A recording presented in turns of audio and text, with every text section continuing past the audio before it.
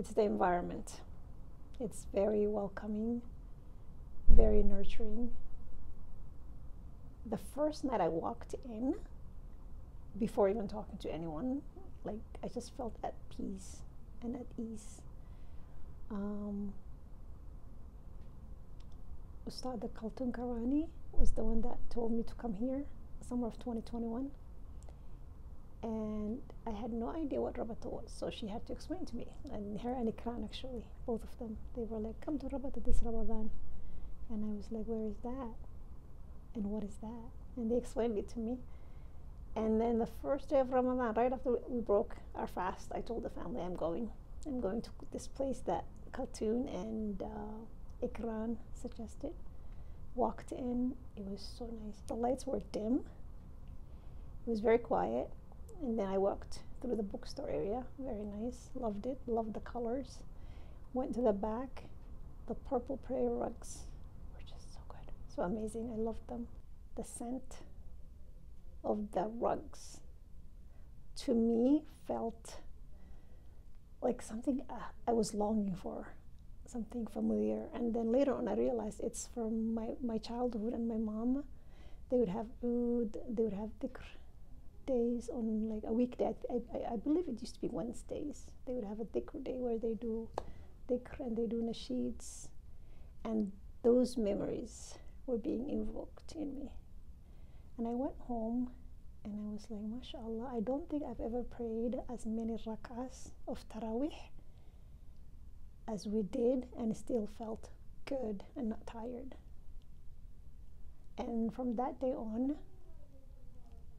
I am here on a weekly basis, usually Fridays, Saturdays, Sundays.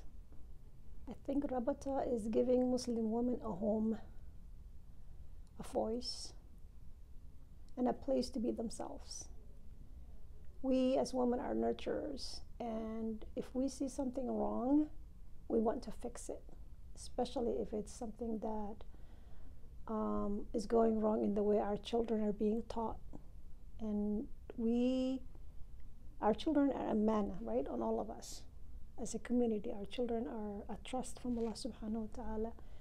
And we want to make sure that they are cared for at home, but also when you take them to a place where they're studying Quran, you want that person that you're trusting your child with to take care of them, because you're taking them to learn the Quran. And I feel like women in our community here in Minnesota are frustrated and tired because we're not receiving that. Our children are not getting what they need from our community. And I believe that Rabata has what it takes to make a change and change the way our community is handling our Quran and Duksi classes and education. I think Rabata is giving us the confidence that we can change, we can do things, we can start here, we can be voices for our children. I know that a lot of women in my community are very frustrated with the Duksi system, and everyone wants to do something, everyone wants to change. I see Rabata as being one of the major organizations that is already established and can actually help the community with that. And I'm very hopeful with the expansion that InshaAllah we will be able to do that. Spiritually, I have changed since I walked into that door, Ramadan of 2020, alhamdulillah. Whenever people talk about their Iman, our Iman goes up and down, right? We're never consistent and the same, right? I always talk about Ramadan of 1998. For me, that was the year that I decided to wear the hijab. And there was a Bosnian mosque at where I grew up, where I was, that we used to attend. And that Ramadan, I had an Iman boost. I started the hijab, I started teaching myself Quran. I was one of those kids that didn't do good in Duksi, so I started teaching myself Quran, memorizing short du'as, and alhamdulillah, concentrating on my salah, learning about salah on my own. There was no Rabata. But I have longed for that Ramadan forever. Every year I want to be there, do better. It's been a struggle. But I can say that the last Ramadan I was here, alhamdulillah, alhamdulillah, I feel like it was one of my best. One of my best. And I'm seeing a lot of changes in me, slowly and gradually. I'm adapting to do more dhikr, read Quran more, do Salatul Qada, which I've learned from Anse. I had no idea that we needed to pray the prayers that we've missed. So I've started doing that. I'm not consistent, but anytime I have a chance, I do that. Alhamdulillah, people around me, including my husband, they're all saying that they are seeing changes in me that are really good, alhamdulillah. That is my spiritual change that I'm experiencing. Socially, I've met great sisters here and made good friends.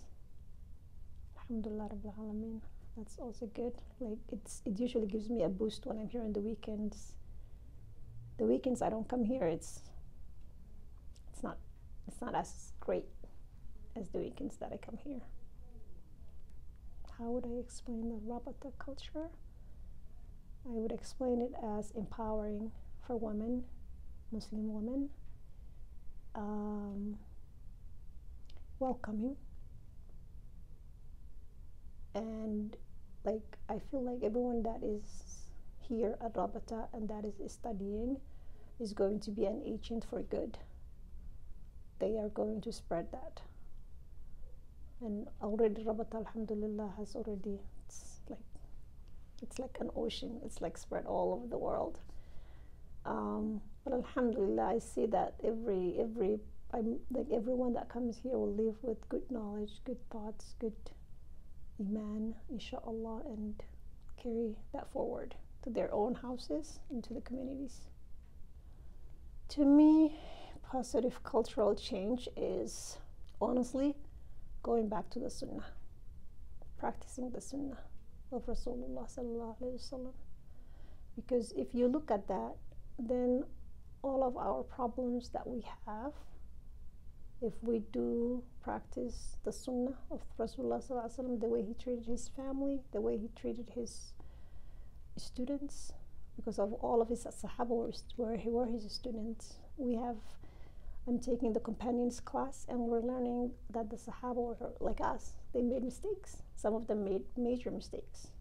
But the way he sallallahu alayhi wasallam handled it, the way he taught them the lessons, they were all subtle, right? So to me, positive cultural change is having the ability to teach without causing damage, the ability to reinforce and give people a good self-esteem, right, without shunning them, the ability of accepting everyone where they are and meeting them where they are.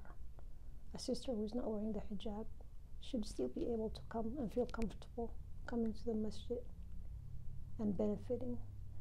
A young kid who is not dressed the way we want him to be dressed should still be able to come to the masjid and benefit like everyone else.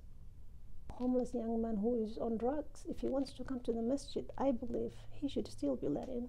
He should still come in, sit there. Even if he's sheltering himself from the elements outside of the masjid, let him be there when people are there. Our masjids are not doing that. To me, that's cultural positive change. Doing good things for others. My name is Deeqa Hassan. I work at Children's Hospital. I work with special needs children. I help them utilize the system and find them resources in rehabilitation centers that they need to, and equipment, and all and everything. I am a student of Rabata. Started last summer. I took Sister Anse Farhan's class, reflections, Quran reflections. It was beautiful, mashallah, very beautiful. And This semester I'm taking the companions class and the fiqh, fast and friendly fiqh. I come to the halaqas as much as I can, and any other community events that are happening here, I like to partake in those too. Yeah, any excuse to come to Rabata, I come. I love that. Me too. Yes.